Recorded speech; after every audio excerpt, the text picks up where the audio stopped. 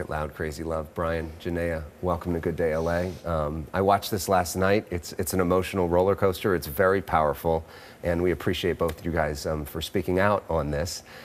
Brian, the movie it starts at the beginning of Jennea's life, and you're at the height of your career at this point. KoRn, #1.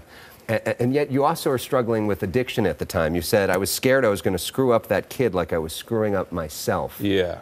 How did that moment happen for you?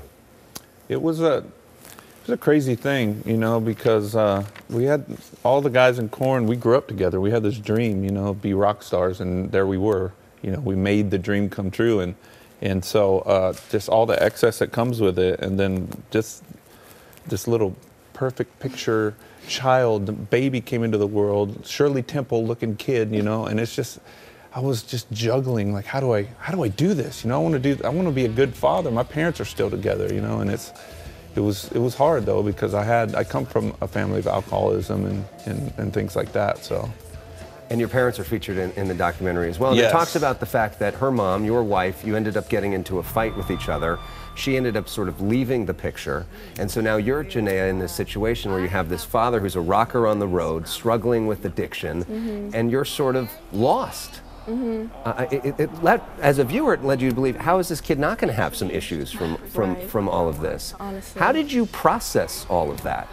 Well, honestly, when I was younger, when I was a child, it was all sort of fun. It felt like I got to play every day, and there was a lot of freedom. But as I got older into my teen years, I started to realize that my mother wasn't around, and that affected me a lot growing up in school and things. And yeah, I guess that lifestyle just takes a toll on your self-esteem and you know, bonding things as a kid, I guess. And I will say that I was a master at hiding everything. As I say in the film, like even though I was on drugs, I was trying to, you know, act like I was okay and be a good father, you know. So and your parents talked about the fact that they didn't know that a lot of this was happening while it was happening. And then you ended up leaving the band because you came to the conclusion that you couldn't do it all and you couldn't be there for your daughter. And then you found religion, which helped you a lot. Yeah, I found, you know, I was against it all. And so all religion, I was like, you know, KoRn's a little crazy, you know? And so back in the day especially. So what I did was I tried everything. I tried to get the best doctors in L.A. I tried, you know, managers tried to help me. And next thing you know, I just gave up, and I met a friend who actually built like monster trucks and awesome cars, and he would win contests in the SEMA shows and car shows, and I was like, this guy's cool, I'll hang out with him. This guy invited me to go to church, and I was like, okay.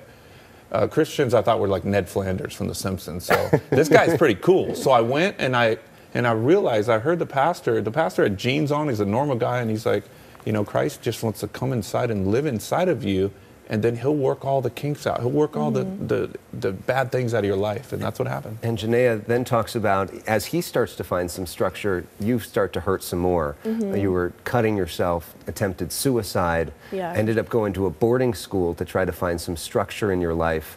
How have you two come together again?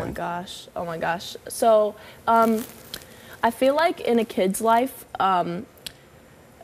structure and consistency is really important in the bonding and the growing and stuff. And so being at the boarding school, I was able to have consistency, and I got to have my own friends and go to school and just normal kid stuff. And that really helped us.